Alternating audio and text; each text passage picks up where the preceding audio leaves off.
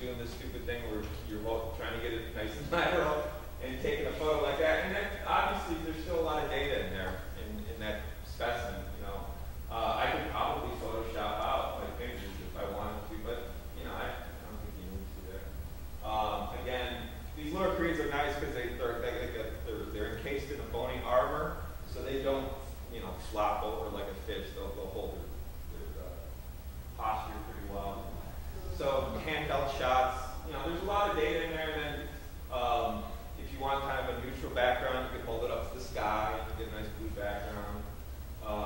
Or you can just, in this case, this is as high throughput as I get. So these fish, you can't photograph them in a photo tank because they have an adipose layer in their skin.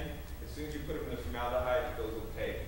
So I was like, damn, I'm not. But they have an incredible amount of variation in the color patterns on their sides. Okay, and we don't know whether that color variation is species specific or just they're very variable.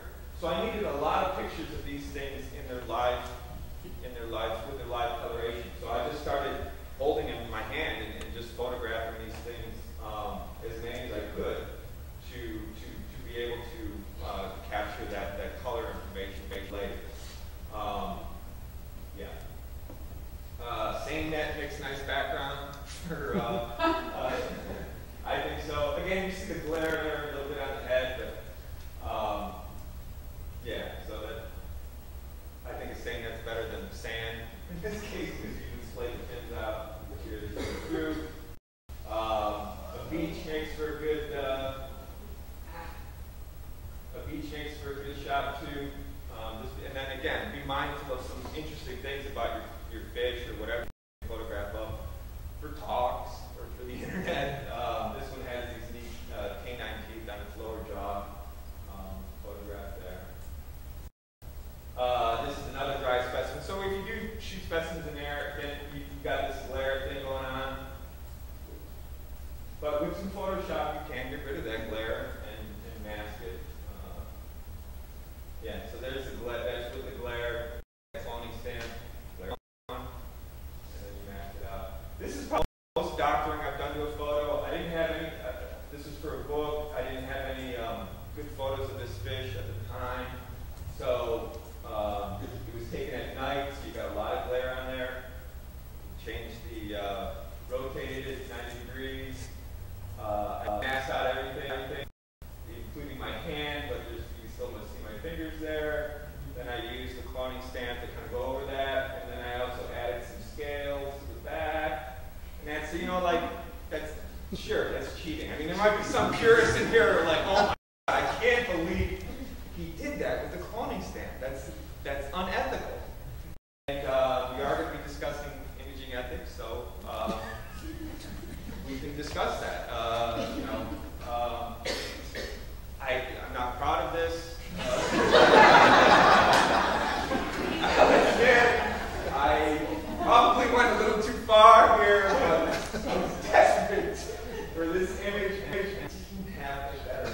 So I don't know, maybe I should footnote in the book saying. I'll just mention that we have a document on the wiki called Digital Imaging Ethics.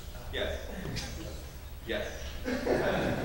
So, yeah, well, I'll just get to that. And then the last part, I call these Schomburg shots. Schomburg and other people back in the day, in the 1850s, when they do these lithographs, they usually have from the habitat shot where the fish is from. So you try and recreate that feel with that. You know, and there's a little information lost there. Obviously, the specimen's not completely lateral. It's a perspective shot, but you gain information in terms of, wow, that's the kind of rocks they were living on underwater. And wow, that's the size of the stream that it came from. So you're taking some information, you're adding some information. Here again, wow, you know, it's coming from fast water rapids. You can stick some people in the background. And, wow, look, they're taking tissue samples. Go over that kind of look. Oh, and then the last part here. So that physical health too. It's really easy if you're in the field, especially in the tropics, you get so wrapped up in your camera work, you got to get that next shot. You don't realize you haven't hydrated in 2 hours. sun's been beating down on you. And so it's really easy to suffer from sunstroke, heat stroke under these conditions. So if you're photographing the field, stay hydrated. There. And then and I'm also doing work in museums, taking fishes. This is, and then you have to also adapt to different museums. So at the British Museum, this is the only light source they had for me was this thing here. But I made use of it, and it worked out fine. Again, I squeeze tank, but I made a tripod, and spent a month there taking pictures of fishes like this. So the British Museum has a lot of old stuff, right? So, I mean, that's what it is. That's all you're dealt with. It's a skin. And, you know, fishes 100, 200 years old, that's what they look like. But if you put them in a photo tank and photograph them in water, they will come alive. Right? I mean, that, you know, that is the best shot you can, or close to the best shot you can get in dry. But, you know, you put it in a photo tank, you spend a couple hours masking it out, and I don't know, there is this a little bit reminiscent of what it might look like alive. Did they put the fillets on after they collected it? I think just for preservation. I think back when it was collected, I think it was collected from the Tibetan plateau. And yeah, they probably ate the fillets, but then just, yeah. Another thing I do with specimens, old ones, if I get permission, is that all the old specimens, usually the fins are all folded, and there's a lot of information in it. So in this case, you know, just the size of the fin, there's some black in there, there's a pin, there's an insect pin right there propping that anal fin open, and there's an insect pin propping up that dorsal fin. This takes a lot of time. You have to be very delicate not to tear the fins. So Mark, this was a specimen in a collection. Yeah, this is a preserved specimen. This one's 100 years old, I think. And so to capture that information in the fins, you have to manually, you know, there's robots that do this for us. Oh, yeah, they can. You have to. You don't know that. You don't. I don't know that. They can't do it for us. Yes, they can. Yeah. But you have to very gently force them, pull that fin open, stick your pin in there, and then gently put the fin back to prop it open like that. Because otherwise, those fins are, you know, like this, completely folded against the body, and you don't know. That's a lot of information that tells you it's a 3D map. If you zoom in, there's tubercles on there. And you look at this, there's some melanophore markings in there. So all this information, again, when I'm shooting for these things, we'll talk about too, I'm shooting for a picture of a specimen that a taxonomist can use to identify unambiguous. This is a type specimen as well. So for type specimens, I'm putting in that extra effort to, because this is what the name is. So a little adjustment there, and then masking it out. And that was 1846. So that specimen's from 1846. It's pretty old. This stuff, the tank stuff also works on a hertz pretty well. Let's say, what is it, Chris? You tell me.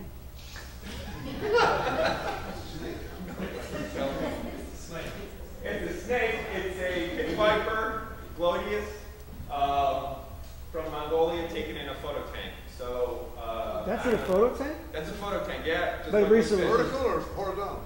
Well, I mean, I positioned it. It's 2 shots. Recently preserved? Within a month.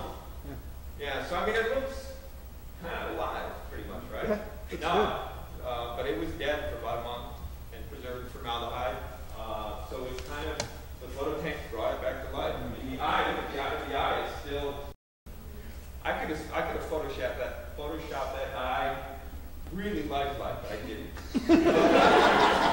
Okay. Yeah. 30 minutes and I would have had that eye winking at you. You have to show some restraint, okay? Right. Snakes don't wink at anything. But that is not Photoshop. That is just, that's the way the eye looked like a month after it was taken in a photo thing. And again, you have no glare on it.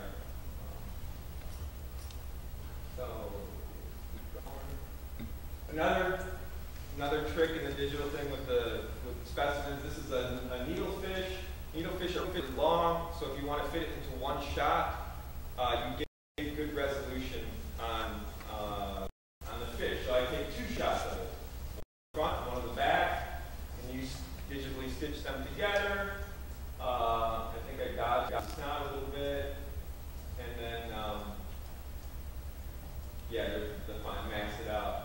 So the digital stitching part is just done by eye. I mean, you can do that with robots too, but we're not on robots. But is that oh, here's another one again. Just a trick for, in this case, that was shot on a light background, and the fin margins are kind of hard to see.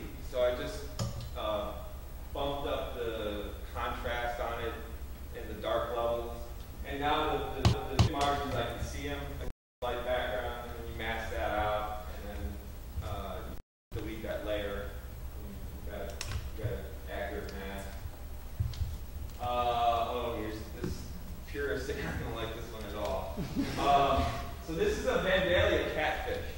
This is this little South American catfish that has a penchant for inserting itself, swimming up the urethra of somebody who's urinating in the water. Has anybody heard this story? Okay, yeah. So this is an important one. So again, for a publication, I wanted to get this one right. And so I got this shot, and there's the fins. And these fins, I couldn't tell the margins on this. From this shot had the best composition for everything. The head was in focus, the body, the tail was in focus. The only part was the dorsal and ventral fins were, I couldn't see the margins on them. So I went to one of my other photos in this series of photos, and I found a better